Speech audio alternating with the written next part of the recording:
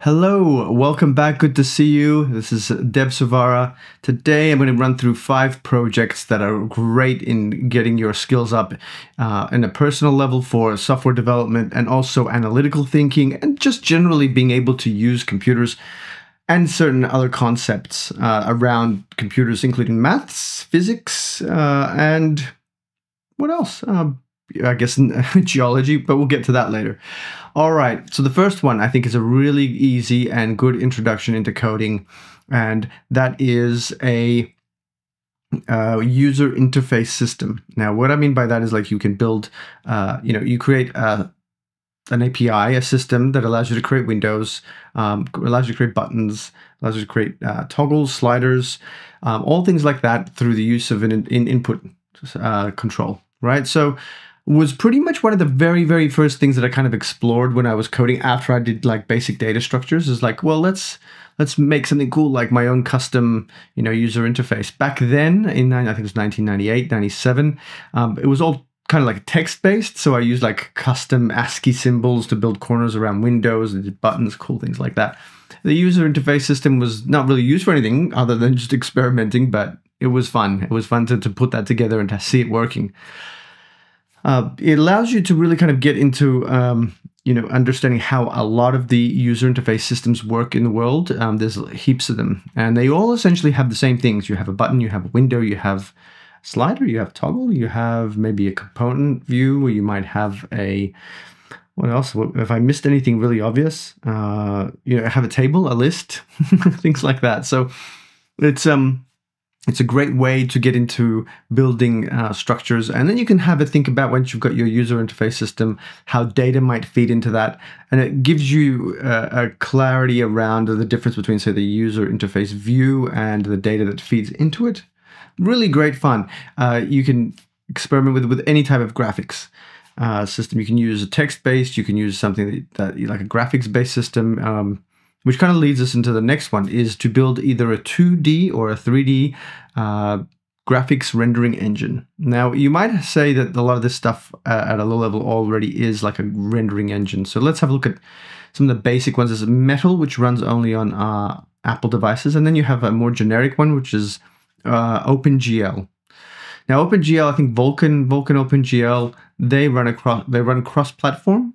And what you can build with OpenGL is you have these primitives, for instance, like lines, triangles, things like that. You can use that to build the rendering engine for higher order primitives. And what I mean by that, you could have a higher order primitives would be objects that exist like in 3D, like a mesh that you can import, and it would render all of it. You can create lights, and you can build an environment from, say, a data set. So you'd build like a data format, right? You'd have a data format that describes your world, and then you'd take that data format and you would build a renderer for it. So this is the code that would render or draw this data set into a 3D or 2D space. It's always, 2D is always going to be a little bit easier than 3D. What you can do in 2D is you can have basic objects like circles, squares, and you can texture them too. So you could learn how to do texturing with OpenGL. So that kind of lets you understand how graphics works, and from that you have your basic components and building blocks that you can build a lot of other stuff from. So you can build a game with a 2D rendering engine. You can build simulation, 2D simulation, and that takes us to the next third item, which is really cool, is a physics engine, 2D or 3D. Now, physics engine, I actually have a games physics book that I want to refresh on because I enjoyed building and working with that physics space. Is you can take what you render and apply physics to the object, and all of a sudden you have this world that's kind of like alive. It's really cool when you start building these things and you see them come to life. So say, for instance, you might have gravity. So you have these objects. They might have a mass, and you have a gravity equation that is applied to all the objects. Just see them change and dropping. It's really cool. And you could you can play around with gravity values. You can play gravity between objects with their mass. You can also, do simple stuff. So the other thing with physics is collision detection and the forces that you apply on objects when they collide. So say, for instance, an object might have a rotational velocity, which is the way that the speed at which it rotates. You take another object that collide, they bounce off each other, and they kind of rotate away from each other too. You can do that in 2D or 3D. The maths is involved, but the idea is you get the maths, you get your maths equations. You don't necessarily need to fully understand them. When I was working on my first graphics engine in 3D, I really had no idea how I could rotate objects, and I didn't know how quaternions worked. I think, even now it's kind of like fuzzy because I haven't used it in so long. But I did it. I built the quaternion model, and I was able to rotate 3D objects properly around any axis, and I used that to kind of like just move on and build things around that.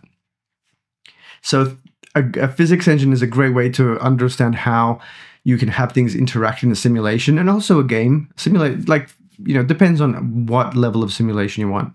A lot of games development that I worked on had physics, but they were what they call fudged physics. So what that means is that the physics was kind of tweaked and fudged, so you would have the game work better, like as a game, than as a simulation.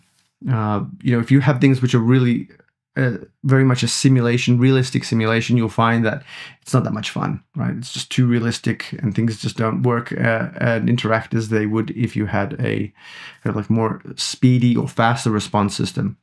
So I think that's 1, 2, 3, 4 is, and I think if you've got a graphics rendering engine, then a really cool thing you can do is build a terrain generator. Like a random terrain generator. You can build that using various different algorithms to generate terrain, from hills to oceans and water and all these kind of things. So if you have your rendering engine, you don't necessarily need a physics engine. You can use that to build that data set that is used to be rendered. And there are so many different types of terrain generation. It's just incredible. You can use like geological models. You can use over time geological models. You can use just random noise to generate hills. It's a really cool way to play with different algorithms, and it's a really cool way to learn some optimization techniques. So what happens is that if you build these terrains, especially large ones, you'll find that things can get slow because you have so much data. So you kind of like you put yourself in this where you're forced to optimize the data sets. So we've got all these things we could do. One of the last thing that I think I'd recommend is to there are a few things. I could make this list a lot longer, but I think a good one to kind of get into, to kind of take away just from coding at a high level, is to get down into more hardware stuff. Is to build a little robot.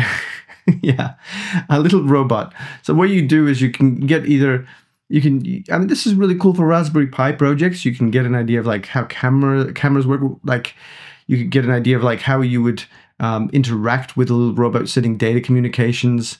You could use sockets, I think, to connect with Wi-Fi on a little robot to communicate with it. You learn so many skills about building like an interactive robot.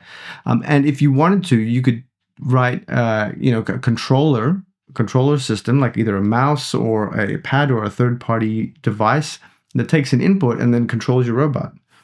I think building a little robot is a really broad project, and it can mean many things. So I think when you take that idea and say, like, build a little robot, I think you should concentrate on, say, maybe a finite, like move a remotely controlled robot, right? That you use with a controller or with a mouse. Or you build like a little robot, how do you say, like a friend that I knew built a little robot gun. So he got like a little rotating thing, like a rotating motor, and just a little input device that you can control the motor with. And he built something that could fire a rocket, so like a signal to trigger the firing of the rocket, and a little rotator. It's a little toy. But these little robots that you can build allow you to explore such a broad spectrum of skills around the computer science space. So not only do you learn the maths with these projects that I mentioned, but you also learn some of the low-level digital logic stuff. And even building, like I'll add a bonus one, right? And the bonus one, 5.1 or 6 or whatever, bonus is build a custom protocol. So say you have two machines, building a custom TCP/IP protocol say, for instance, a great example is build a chat interface that sends messages from one computer to another. You have your sockets, you connect via sockets, and then you send commands, and you can build a custom chat, right? That's it. Just a custom chat between two computers is a great example. You can grow that. You can build a custom protocol that does a lot of different things. There's just the endless list of custom protocols. It's just one for everything. There's also IoT device communication. So you have maybe a custom protocol on an IoT device via Wi-Fi or Bluetooth, and then you send messages between the two so that they communicate. So when I say custom protocols, you can invent a system of communication between two devices and then write it out so those devices can communicate. Things like learning how to connect, disconnect, send commands, exchange text, exchange data, streaming, lots of different things with a custom protocol you can explore. Guys, thanks for listening to this list of cool projects you can work on, and I hope you are inspired to actually create something cool. All of these I have done pretty much either in industry or on my own, and sometimes I'd love to go back and just build one just from scratch for fun. Thanks for listening, and I'll catch you in the next video. Bye.